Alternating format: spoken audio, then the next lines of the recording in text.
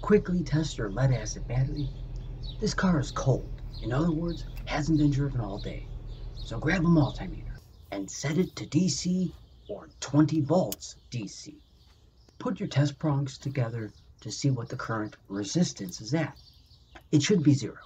Then place each of your test prongs on the red positive battery and the black negative battery terminal posts. You'll see what your resting battery voltage is at. Now write the reading down. Next, turn the vehicle on and test it the same way again, but the voltage should be higher this time. My resting number was 12.6 and my number with car on is 14.46. These are definitely good numbers. I'll put a quick reference guide in the description below with the battery chart and the multimeter I used.